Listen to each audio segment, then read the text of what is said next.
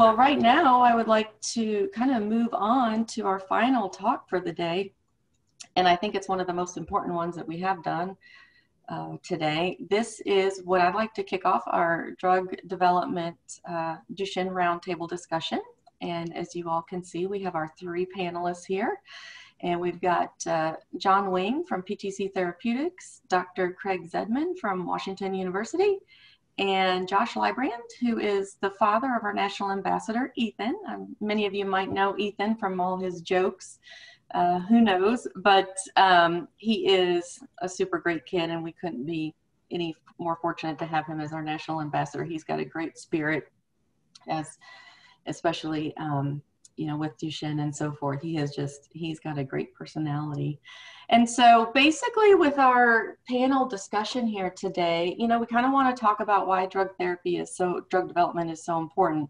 And, what are some obstacles that companies face developing drugs for certain diseases, and, what makes a certain company develop for certain diseases, rare diseases. So I just like to go ahead and kick it off. Josh, I can start with you if you want to go ahead and tell the audience just a little bit more about yourself. I know you're more than just Ethan's dad. Well, yes, I am Ethan's dad, and thank you all for having me today. And me and my wife, Jordan, we've been married for 13 years. We have our daughter, she's 10. Her name's Chloe, and Ethan's 12. He's our oldest. And my wife's an assistant principal at a local high school, and okay. I'm a former special ed teacher. So nice. Well, thanks for being here. Craig, you want to go ahead and tell us a little bit about yourself? Sure. First of all, thanks for having me. This is the first time I've been asked to talk at a webinar like this. I'm very excited. It's an honor. I am a pediatric neuromuscular physician. I'm at Washington University in St. Louis. I have been in practice 15 years. I am the director of our pediatric neuromuscular clinical research unit. We're engaged in clinical trials with, I think, last count 10 investigational products at this point. I think we have about 45 clinical trial participants, and that's just on the pediatric side. There's a whole adult wing as well. I'm devoted to the care of children with neuromuscular diseases. That's all I do. And anyway, I'm also a father of 3. My oldest is a rising senior, and we're doing the whole college tour, and I've got 2 girls after him. And my wife and my kids may wander behind me at some point, so that's okay. Please excuse that. Well, I'm glad you could be with us this afternoon. Thank you. I know it's a Saturday for everybody, and I appreciate your time. John, you want to tell us a little bit about yourself? Oh, yep. Thank you for having me. I appreciate it. My name is John Wing. I'm the lead medical science liaison for PTC Therapeutics. I have a PhD in molecular biology. I've been in the sciences since 1992. I grew up as a lab rat. I was a bench scientist for years through the 90s and into early 2000s. I got my PhD in molecular and cellular biology. And then after my PhD, I shifted back into industry, and I started working in research to support drug development and other platforms, technologies. So I'm really excited to see, and I'll talk about it in a couple questions later. At one point, I was a visiting assistant professor at Boston College. So I really enjoy teaching, education. I became the trainer for a global medical affairs group in 2011. That was my first experience with Duchenne. Unfortunately, there was a program that that failed. So when I came to PTC a few years later, I was very excited to be able to be back in the Duchenne space again and help support the community. So thank you for having me. That's awesome. Thank you. And drug development, I think, is so critical, especially in the neuromuscular industry. Timing is of the essence. So let me just start off by asking, what, and John, maybe you could start this off, what are some challenges that you see companies have for developing drugs for such, rare diseases? Yeah, rare disease as a space presents some challenges. One, if they're rare or ultra rare, you might not have a lot of patients from a clinical trial perspective to study the disease. And 2, so with that is, do you understand the natural history or the progression of disease enough such that you can ask a clinical question? Because when you do a clinical trial, you have an endpoint that you're trying to meet, and you have to compare it to a placebo in most cases. So what are you measuring? And if you don't have enough information, then that could be a challenge. So, so with Duchenne, for example, it was a big trial for Adelerin, our drug that we have outside the US and Europe, where they did this big trial and enrolled a lot of boys, and then understanding the natural history as the trial is going on, and also trying to measure the effectiveness and safety of Adelerin in that population presented some unique challenges. So, yeah.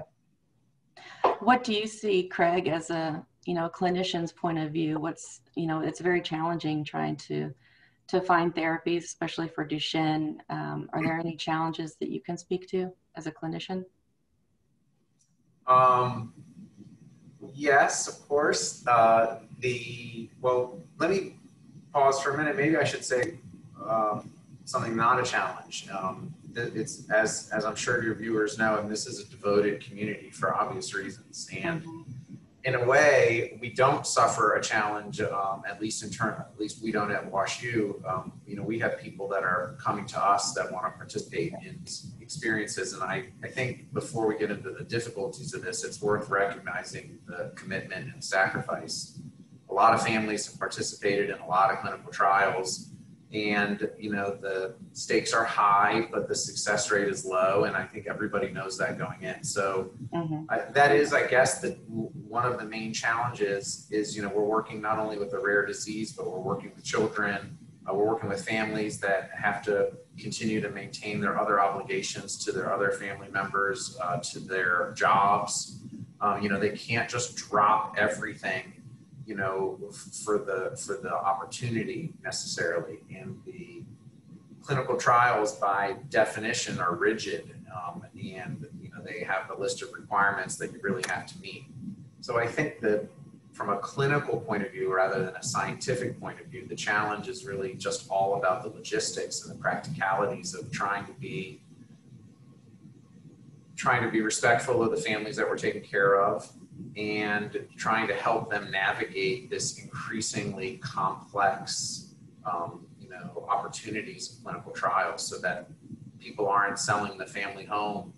I think we have a bit of obligation to try to have a very well-rounded discussion with families before they sign up for these clinical trials about what's involved and what are the, how it's supposed to work, what's the likelihood, what's the design. And that takes a lot of time, and we're happy to give that time, but it's complex. Definitely agree. And I'm going to go ahead and ask Josh this next, but I just want to let our audience know if you want to type in any questions to our panelists, feel free to. Josh, I wanted to ask, Ethan, has he had a clinical trial experience? Oh, you're muted. That's okay. Happens all the time. I've done it like 3 times today. Yes, he has been in a clinical trial. It was the anti-myostatin trial at the Rare Disease Research Center in Atlanta. And unfortunately, we still don't know if he received the drug because it was placebo, and so we have no idea. But we saw things in him that he was really tired after school. Like, he was falling asleep on the way home from school. He was having to take a nap at school. And then we enter this trial, Ethan's not napping anymore. Interesting. It's slow, it starts building up his endurance, and he's not as tired, and he can do more things, so yeah, and that trial was stopped. But, we did see benefits of it. And it, like he said earlier, we can't drop everything when, exactly. You have another child. But at the same time, that's my son. That's my only son. And whatever has to be done, that's what we'll do. So if it is dropping everything, we bring her with us, no matter what it is. We do it, and we have to, because if you guys aren't fighting and we're not fighting, we're not going to get anywhere with this. That's so true. That's so true. Your overall experience with the clinical trial, do you think it was a positive experience from doing that? I really do think it was positive, and we are looking into another clinical trial as well. So we go to his doctor in Massachusetts in November, and we're going to be talking with her about other things that's going on and get more guidance there before we take the next step. But yes, we're definitely looking into getting him entered into another one. Okay. John, are there other areas where you can, as a pharma company, get more families involved in clinical trials?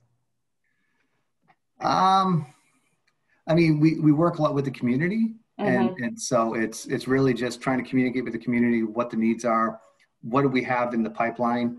That goes to one of the questions we talk about with regards to what makes companies go into the rare disease space. Mm-hmm.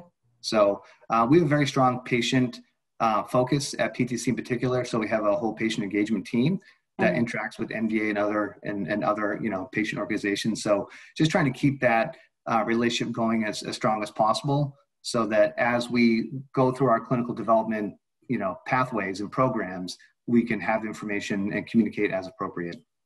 Sure. If that makes sense. Yeah. Josh, what would you recommend for families wanting to get into a clinical trial? Ask questions, reach out. If you have one in mind and your child doesn't meet the criteria, there's probably something else now that they can get into possibly, where years ago there wasn't any options. There are options now, and that's huge. Exactly. Craig, I put up a slide earlier, now we have 4 treatments for Duchenne. As your experience in the clinic and seeing all these families, what do you see, or, what do you see in the future? Well, I mean, right now, just within the past 5 years, we've seen so much therapy change and drugs coming to market. As a clinician, what do you think of the future for Duchenne drug therapy? Well, the first thing that comes to mind is the opportunity for gene therapy or gene manipulation in some way. Mm-hmm. The hot topic is gene therapy, where you're using a virus to deliver a gene product or a genetic code to produce a protein. To me, that's very exciting. The just to be able to get a protein to the muscle, by giving a virus is unbelievable. To give the genetic code to produce the protein into the muscle. Mm-hmm. To compare to spinal muscular atrophy, where there are now 3 FDA-approved products for treating spinal muscular atrophy, which is another disease, of course, that the FDA is involved with. I know we're focused on DMD, but sure. that the treatment of that disorder has changed dramatically in the last 5 years, now that there is an effective gene modifying or gene replacing therapy.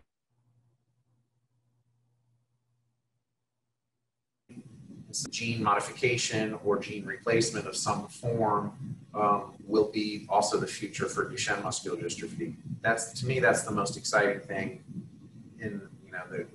on the horizon. There are other valid and exciting treatment pathways in terms of anti-fibrotic and anti-inflammatory pathways, and I think it's important to remember that this is likely going to take a multifactorial approach. I don't think there's going to be a magic bullet, but maybe I'm wrong. I hope there will be. John, did you want to say something?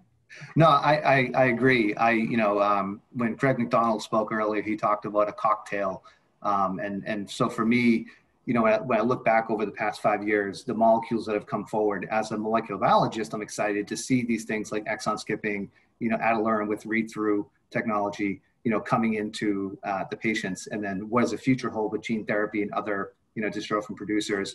But I believe it will be a combination therapy, and even for Emflaza, and corticosteroids, what is their pathway as a combination therapy with the other molecules as their immunomodulation, anti-fibrotics, dystrophin production.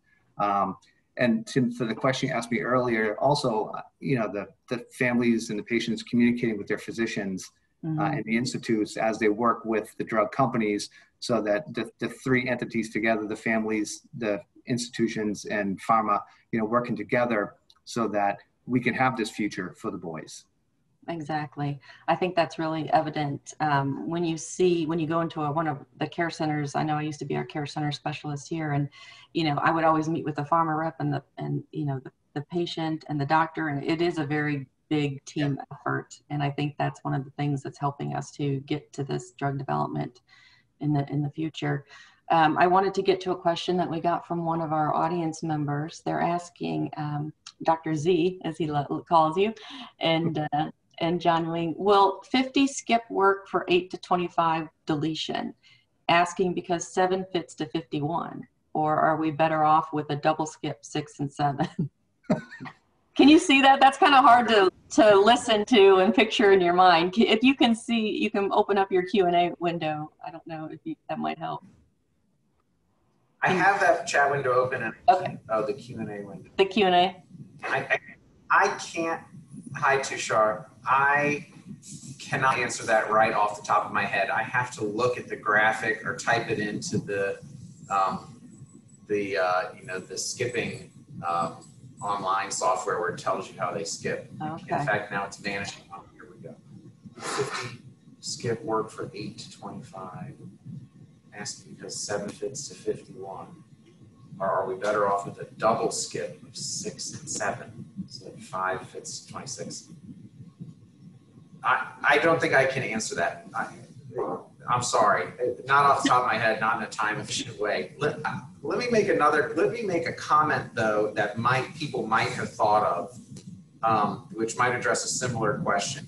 I don't know if this is what Tushar is asking, but I have thought, and people have thought about maybe combining 2 exon skipping drugs. So like it would be possible for a particular mutation where you would need to skip 2 exons. So maybe you would take, Exondys and Vyondys, for instance, something like that. Okay. I would that is not likely to work. Just to mention that. The uptake into the muscle cells is not enough to expect to have both drugs uptake into the same cell with enough efficacy to double skip, so to speak. So I don't know if that's exactly what Tushar is asking, but I'm trying to create a question I can answer. John, do you want to? Yeah. John's got that science background. Come on. Yeah. I mean, I am a molecular biologist, and I will say that I would have to sit down and, like a board game, play with the pieces and see what will work. I would agree that the likelihood of doing a double skip is unlikely just because of the pharmacokinetics and dynamics of getting the 2 molecules and to then have it in a synchronous way that they both work. But to get to a general question though about, genetic testing. And, I think as a molecular biologist, I would encourage everyone to understand as much as possible, what does your genetic test mean? And at least have that genetic information. But talk to the physicians because of all the specialty drugs that are coming up that work only for a certain subset of mutations. So for example, with Adalurin, with read-through, it's only about 13% of the patients have a in-frame stop codon, right? So if you think about if you're on a train track and you're on a train going down the dystrophin path and you also come up with the stop sign, okay, it's only for those patients that have that exact mutation that you can bypass that stop sign and have the train keep going. Right. Okay. For other types of, double mutations, deletions and conversions, Adalurin just wouldn't work. So understanding the molecular genetic test you have so that you can talk to your physician about the drugs that could potentially work. Got it. Josh, is Ethan on any therapy right now? No. Okay. All right. He has a deletion of 3 through 43.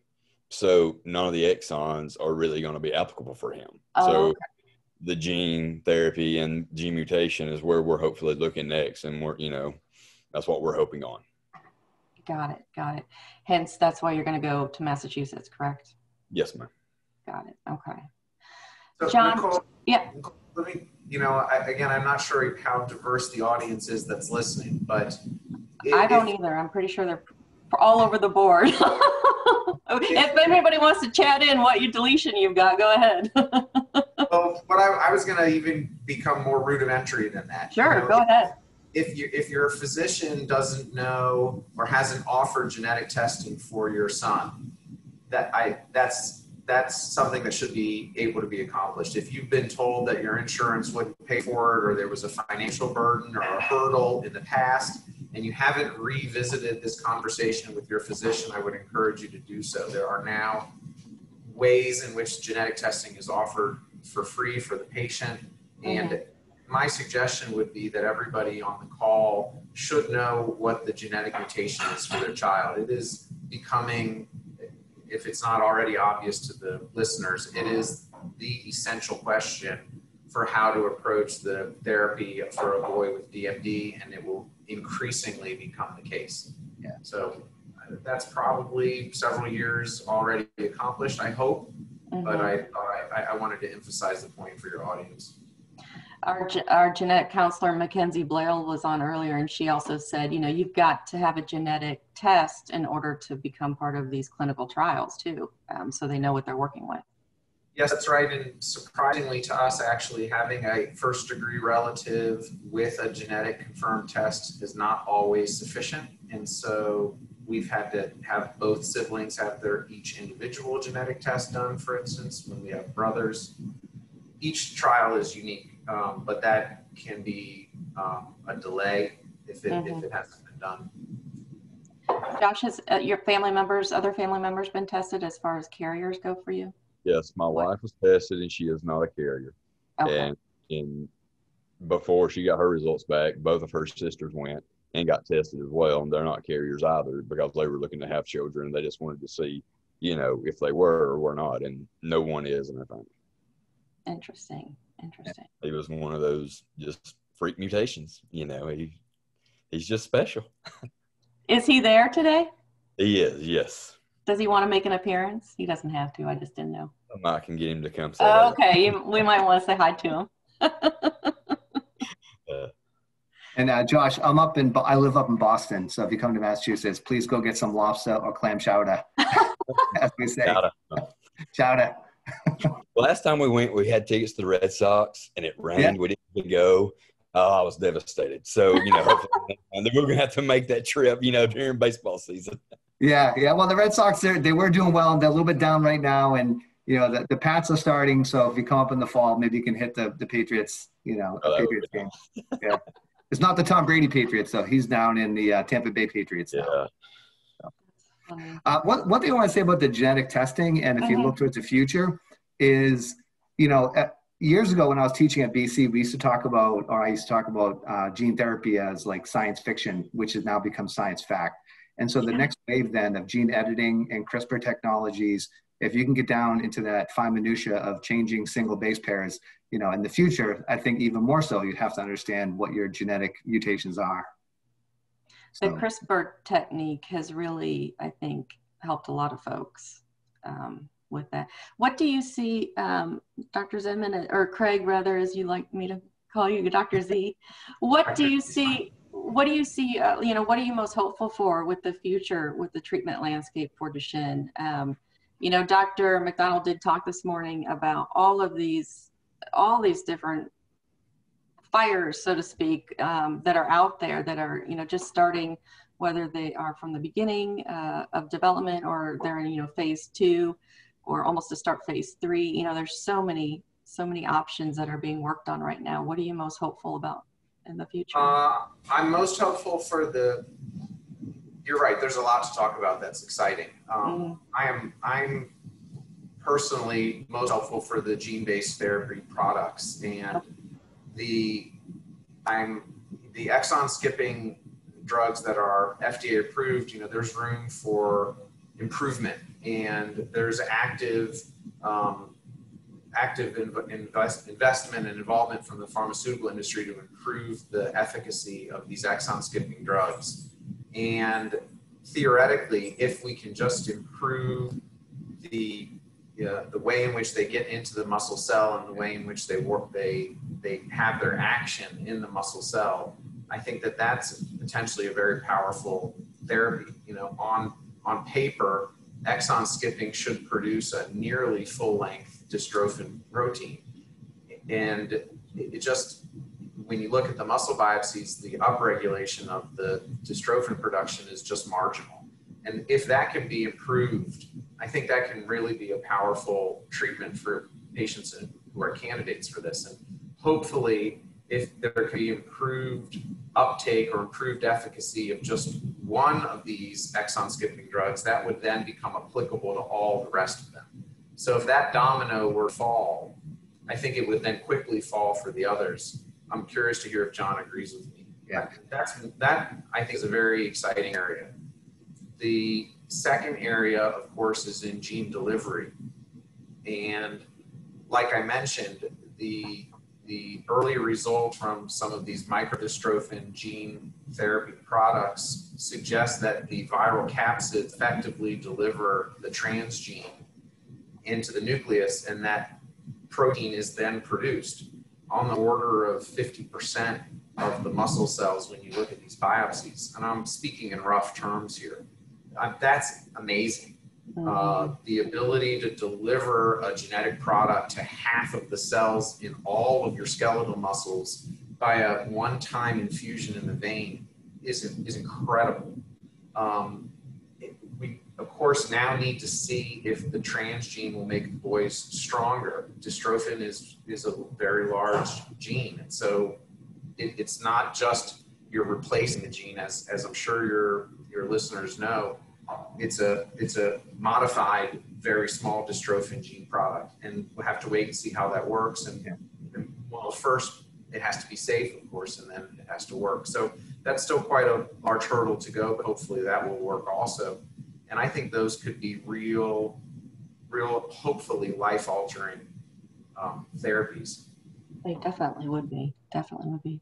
Yeah, I agree. I agree with the basically speaking generally. So drug delivery, getting the drug to the proper cell in the proper time in enough amounts that you have efficacy.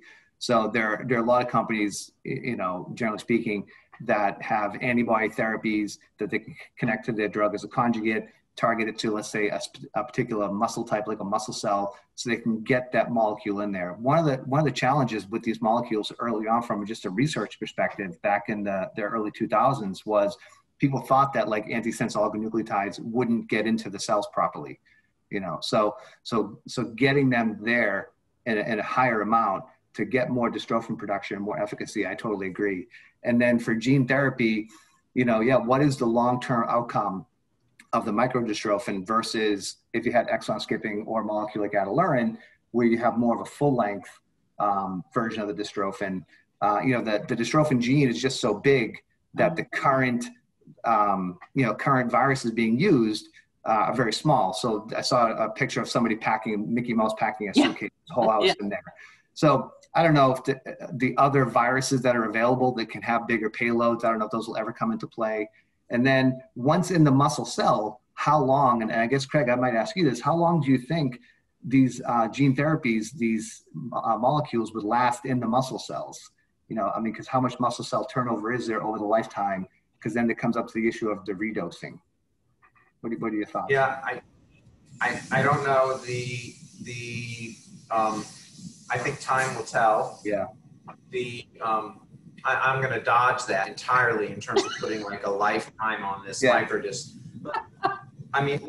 John, I think maybe instead, let's just highlight one of the concerns, because it may not be intuitive to everybody. When you deliver a genetic product with a one-time dose, like what these gene delivery devices are doing, these microdys studies, it's a one-time application, and it looks like half the cells or so have uptake of the transgene product and produce protein, which is great. But the genetic code does not reproduce with the muscle cell. And so if that muscle dies, that cell dies, the drug, which is that transgene, dies with it. Yep. And the new muscle that replaces it will not have the transgene product in it. And so that's what you're talking about, John. Yeah, basically. And so the question becomes, how long does it last? Because it is a one-time dose. And more directly, let's assume these drugs do work and they come to market, when should we give it? Does it mean we should be doing newborn screening and treating boys with Duchenne, as early as possible? Maybe, but it may be not, because it's possible that the drug will have a lifetime for which it will then no longer work, and targeting a boy at a year of age or 6 months of age may be too early. So there's quite a lot to be discovered about these drugs and how they work. And people are working on that, and I suspect also working on how to redose to dose a second time. Yeah. No, I agree. It'd be interesting to see how much of the satellite cells uptake the gene therapy. And then if you have it in combination with other therapies, like immunomodulation, and you preserve muscle, would you expand that lifetime of the gene therapy because the muscle is still there? So I think it's all good questions. We do have a question again from Tushar regarding CRISPR-Cas9. Cas9 produces a smooth cut, whereas CPF1 produces a serrated cut, which means CPF1 would potentially, quote, work better than Cas9. Any research being done with CPF1? Craig, do you know? John? John? No, I don't know specifically. John? I do know. I have read articles. One of the issues that they're looking at with these types of technologies is sort of off target, or Okay.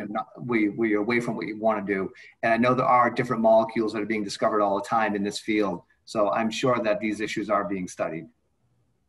I just can't speak to it. Got it. Got it.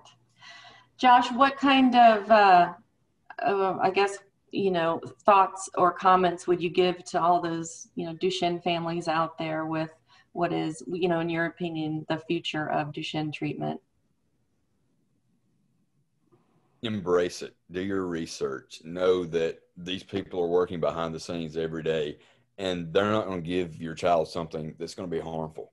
I mean, they're not. They're here to help. They're here to make our boys live longer, live stronger lives. And don't be scared. We were petrified the first time, but because we didn't know, we just know. But now, like I said, we had such a good experience. We are looking, into another clinical trial. He's safe, he's good. Things change for the better, have hope, because things will work out. It will. That's really good. Craig, do you see folks in your clinics that are, hesitant to do a clinical trial? Yeah, of course. We all the time. Yeah. What do you tell them? Well, it's a very personal decision. How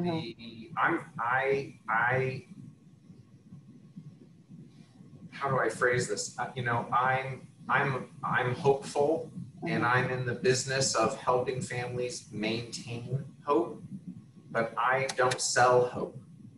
And when you want to talk with me about a clinical trial, I think it's very important to take a careful and thoughtful approach, especially because now with prednisone and Emflaza, different treatment regimens of both of those, and now all of the exon skipping drugs that are approved, it's possible that a family would decide not to use an FDA-approved medication in order to become a candidate for an experimental medication in a clinical trial. And these are really difficult conversations. It's hard to tell a family not to start Exondys because they might be a candidate for a study 3 months down the road. It's hard to tell a family to go on daily steroids when they would prefer to be on weekend steroids in order to be a candidate for a study that's going to open 3 to 6 months down the road. These conversations take a lot of time.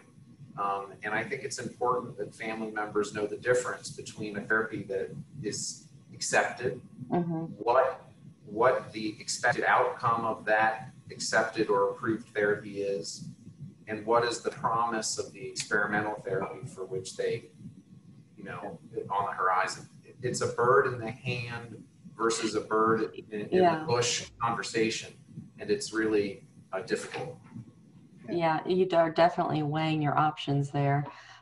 We do have a question that came in. What is the view about disorder stabilization versus improvement? Steroids are an example where a delay and loss of ambulation is considered as a success.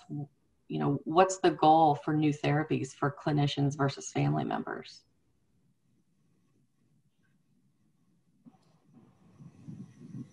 What do you want to go first? Go. Go ahead, Greg. Well, the goal is to improve the quality of life for boys with Duchenne muscular dystrophy. And the ultimate goal is to try to normalize their strength and to allow them to live full and complete lives. The likelihood is that that goal will be approached in small steps, and delaying the loss in ambulation or reducing the speed at which children decline, I think is a completely reasonable and acceptable outcome for a successful therapy. But it is not the goal for any of us. So the answer is both to Raji's question. Yeah. I would say, earlier you were talking about the mover database that you're starting. And I would say that, to me, it gets to the topic of real world evidence, right? So with corticosteroids, over the years, with the Synergy database, the CTAP database, we've generated lots of real world evidence that could look at the benefits of corticosteroids versus being steroid naive. And so when you look at, we talked really about natural history and progression of disease and understanding that. So that first step then is, can we slow progression of disease? And with corticosteroids, real world evidence over a long period of time, because Synergy, for example, goes out 10 years, which is different than a randomized controlled trial, which might have a shorter time frame. So you understand that, okay, steroids first tell us that, or real world evidence first tells us that steroids will slow progression of disease. And that's step one. Step two, and this is what I spend a lot of time talking about, is then looking at deflazacort versus prednisone in that same data, and to see that, okay, deflazacort can delay loss of ambulation better than prednisone, preserves hand to mouth. These are things that Dr. McDonald talked about earlier. Also, deflazacort can delay the onset of scoliosis, which is a big thing. But what's the future hold? And so that's the future. So right now with standard of care, we're trying to slow the progression of disease. And then other trials, whether, they usually require them to be on stable dose of steroids. I think that's what Craig is talking about with having families going on daily steroids compared to high weekend dosing. So, but moving to the future, because again, the goal is if you want to cure the disease, but you have to get there. And that's unfortunately the nature of drug development. Not all technologies, the idea of a silver bullet that, I learned about when I was growing up in the 80s, it doesn't really exist. So it's these baby steps of technologies and advancements and understanding. So. Got it. Understand. Well, thank you for that question. Josh, does Ethan want to say hello to us? I bet he will. Let me go get him. Okay, you go get him. Craig, I was just curious, as far as Duchenne goes, there are, certain aspects of the disease, whether it's a younger kid or an older kid. I guess we had gotten a comment earlier from a 30-year-old, with Duchenne. I guess was curious, what kind of I guess, advice would you give a 30-year-old who has Duchenne? They've lived a long time with it, and we've got the future coming, but yeah, well, I like to talk about cautious optimism. I think it's really important to remain optimistic. A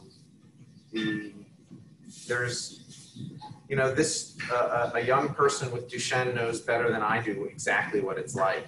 And so I think in terms of if you're an older young man with Duchenne and you're hearing about all of these clinical trials and you're hearing about gene therapy, which on the surface sounds incredible, and then you're seeing that these studies are only open for 4 to 7-year-olds, for instance.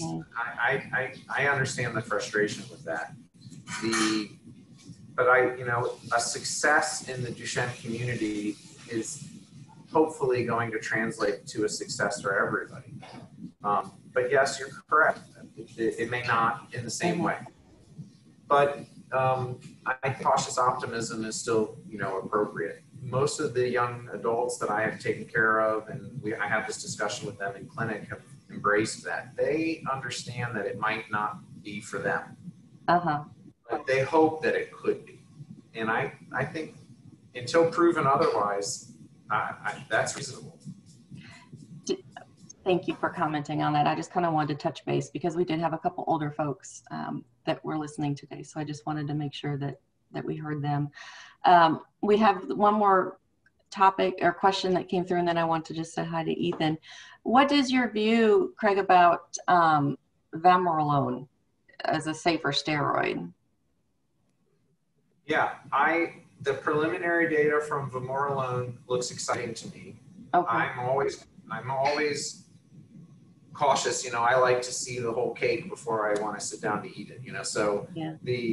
I don't want to overstep what one can say, it's still in clinical trials, but the information that I've seen about it looks exciting. The boys seem to have less of the typical steroid side effects, and they seem to derive benefits similar to currently used steroids. So okay. I think I didn't mention vamorolone because I did want to speak to a specific investigational product. I was trying to speak in generalities, but that's one of the more exciting, and hopefully in terms of time, it looks like I think the study is going to close and result at the end of this calendar year, I think, if I understand the timing. I'm not involved in the study. Okay. So I think we could get results from vamorolone, on the quick, relatively speaking, and the preliminary data looks very promising. So I hope that will pan out. And then, yeah, I could see a wide adoption of that if it turns out that the way it's described turns out to be the way it works. All right. Well, thank you for speaking on that. And then Gordon hopped in on the chat. He says, I'm 39. I hope we get some therapies. So thank you for saying that. Gordon. Yeah, I think we all are there. Ethan, how are you? Good. Do you want to say hi to everybody? Yes. Hello, everyone. Well, thank you for hopping on. What do you think about all these therapies coming down the pipeline for Duchenne? I'm quite excited about these. These could help a lot of kids. And overall, hopefully, we can give it to all ages. Yep, I agree with you.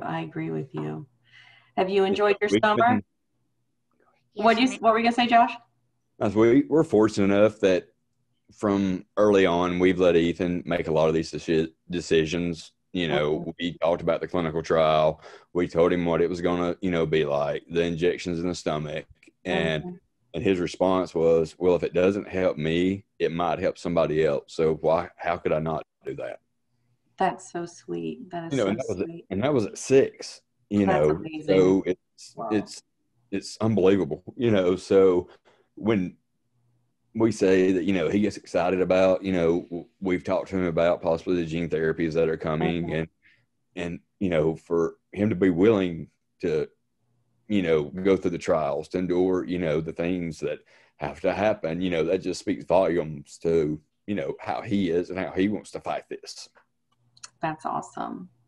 Thank you, Ethan, for being so strong. You are a great role model for all the Duchenne kids. Thank you. You're so sweet. John, do you have any departing words? I just want to thank the community. Saying earlier, the challenges of rare disease and in DMD, the community is so active. And I think Craig spoke to this. The community is so active, engaged in participation in clinical trials and brave young men like Josh, like Ethan there. And, I can't thank him enough. And I do hope that there is a cure for this disease. It's a relentless disease.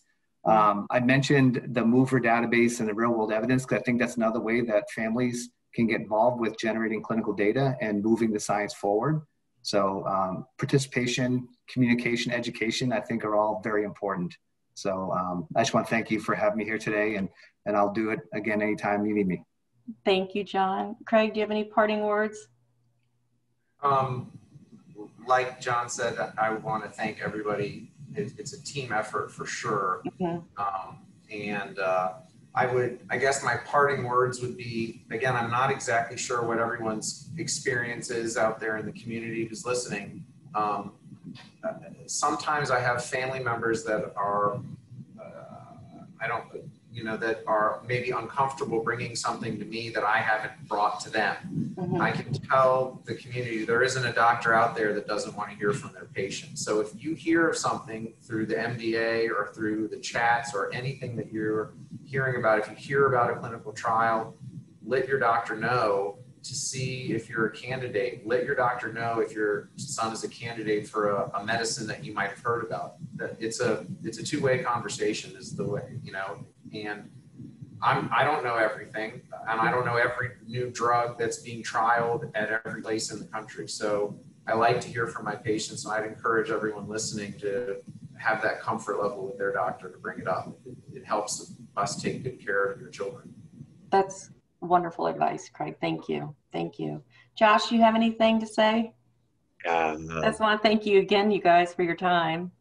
No problem. Thank you all for having us on. And if anybody's having, you know, they have any questions about a clinical trial, talk to Dr. Z. Talk to your, you know, your doctors. Find out, you know, because it's going to take people like Ethan and all the DMD family coming together and doing these trials so we can get something out for everyone that has DMD, so we can make their lives better and longer.